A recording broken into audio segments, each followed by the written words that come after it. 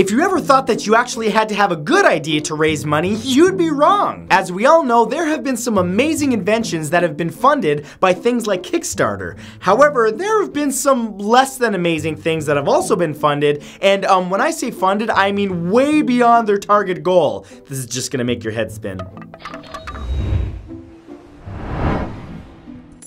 Here are the 10 craziest crowdfunding campaigns that succeeded.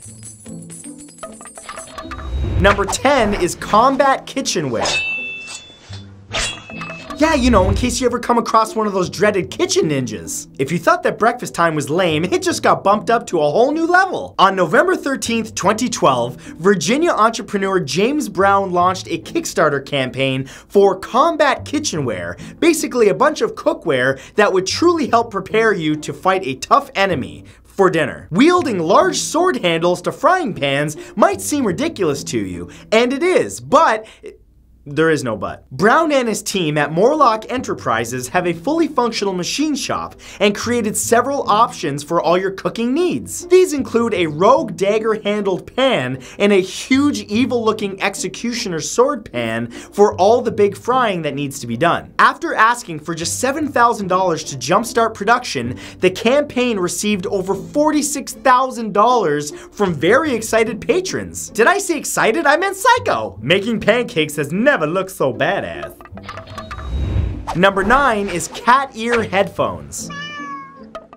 Launched on October 8th, 2014, this crowdfunded project lets you listen to some sick tunes while looking like some sort of cat character in a Tron universe. Created by co-founders Wen King Yang and Victoria Hu, the Accent Wear cat ear headphones feature comfortable wireless headphones with a pair of illuminated cat-like ears on top. Each ear also contains a pair of speakers so you can share what you're listening to with those around you, who are probably already staring at you by now. The two UC Berkeley graduates asked for a large amount of money to get their dream off the ground, $250,000. But instead of laughing them out the kitty door, 20,890 people backed them, giving them over $3.4 million just so that the world could look kittier. If you have a stupid idea, now's the time to throw it online. You never know.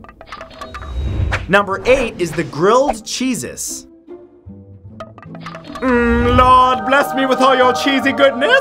Move over, Jesus-shaped potato chips. Now everyone can see Jesus in their food. Created by Brooklyn, New York couple Rob Corso and Meg Sheehan, this electronic sandwich press takes your ordinary bread and delivers you a crunchy image of the Messiah, Jesus Christ. Because who wouldn't want to consume God's son for lunch? The pair launched a Kickstarter project on October 26, 2011 to fund their goal of putting God on as many pieces of bread as possible. They asked for $25,000 looking to fulfill the manufacturing company's minimum order amount. But while they didn't have the huge success many other equally ridiculous projects had, they managed to exceed their goal by $604. Look, I don't want to get into a religious debate with you, but doesn't eating your Lord and Savior's face seem a bit sinful? I love Jesus and Jesus, he loves me. Ow.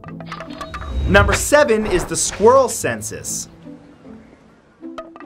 Inman Park, a neighborhood in Atlanta, Georgia, wasn't a well-known place, but then a local resident and author, Jamie Allen, revealed some statistics to the world. And, well, it didn't really make that big of a difference, but squirrels were involved. On November 2nd, 2012, Allen launched a Kickstarter campaign aimed at bringing in $7,500 to fund his dream of printing large posters with which he could showcase the data that he and his team had collected. Oh, Matt, is this AIDS research? Did he collect something useful that can help the world?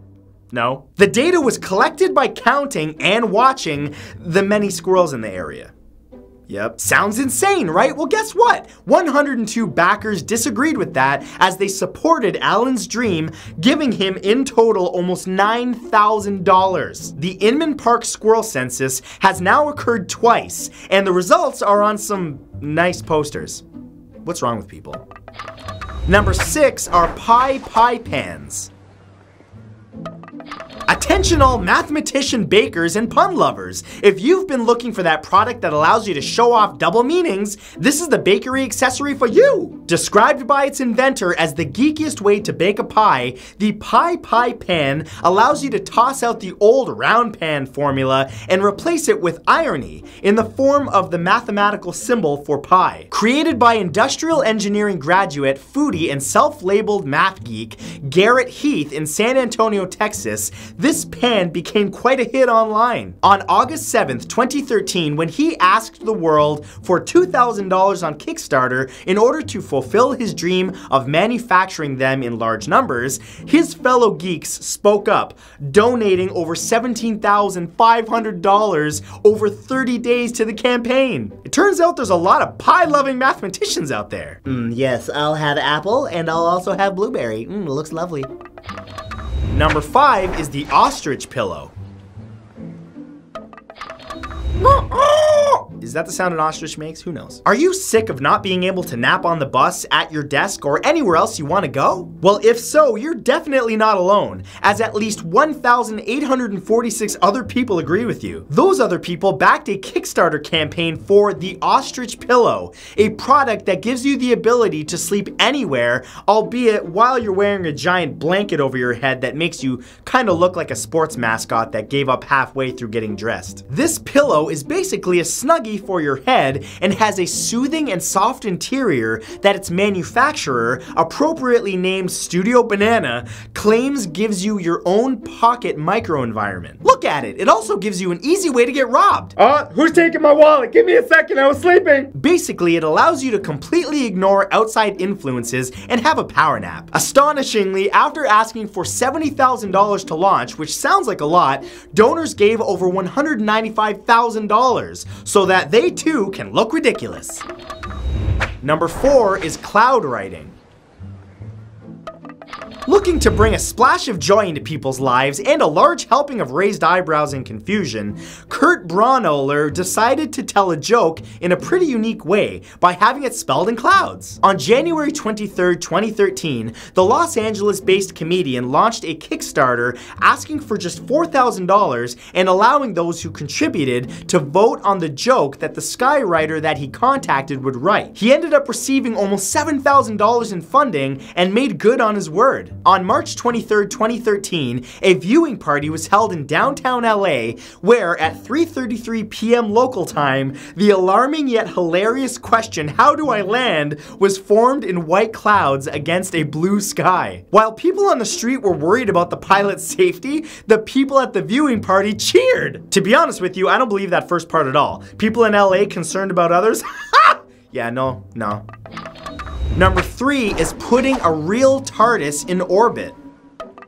On May 30th, 2013, Robert Doyle and his daughter Alex launched a Kickstarter campaign that made thousands of Doctor Who fans lose their minds. Being fans themselves, the pair noted that at the time, the 50th anniversary of the BBC show was on the horizon, and while many were simply celebrating by binge-watching the television series, they wanted to do something legendary. Asking for $33,000, the Doyles announced that they would be launching a replica of the TARDIS, the famous vehicle of the Doctor, into space so that it orbits as a satellite planet Earth. They were quickly funded and wound up raking in $88,880 in total. Unfortunately, due to rocket science delays, the 50th anniversary came and went, and still today there is no TARDIS up there that we know of.